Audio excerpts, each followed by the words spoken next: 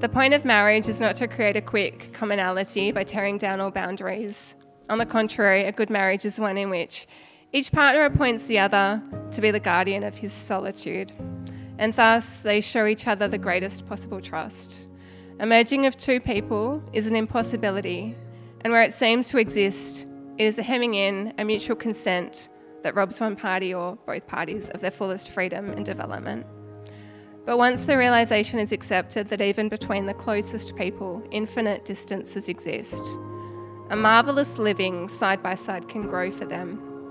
If they succeed in loving the expanse between them, which gives them the possibility of always seeing each other as a whole and before an immense sky.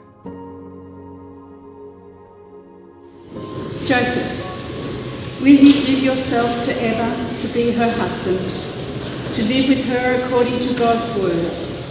Will you love her, comfort her, honour and protect her, and forsaking all others, be faithful to her so long as you both shall live?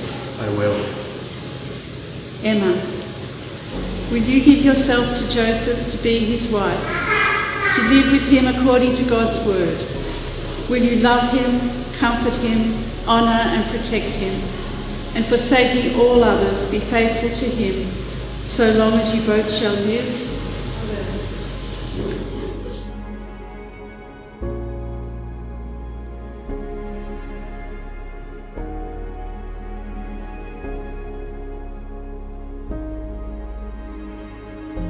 I can remember when Joe met Emma, and it's the first time, pardon me.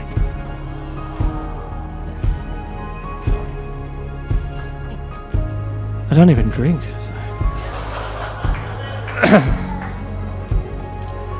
Yeah, I could tell he was in love pretty much straight away, and he knew it was the one straight away.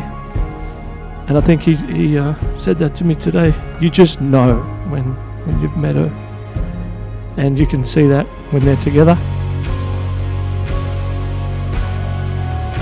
All right, okay, so Emma and Joe went into the first Melbourne lockdown together, and the second and the third and the fourth and the fifth and the sixth.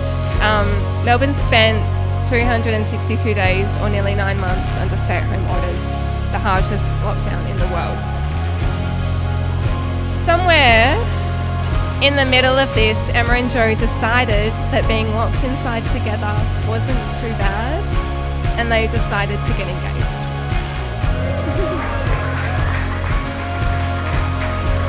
So, our beautiful daughter, as you begin your life with Joe, Mum and I have one wish for you. May your warmest memories come from the ordinary moments throughout your marriage, and may these moments give you a reason to smile brighter every day. So we love you both. Thank you. And now, raise our glasses and wish them all the best for the future together. God bless. I'm looking forward to our next big adventure of love, of our marriage together and dancing through the chaos and being weird together. Any moment, this day that we were apart, it felt like forever. You are my best friend. You are my soulmate. To me, the sun rises and sets with you. You are my sun. You are my moon. I will forever love you with all my heart, forever and ever.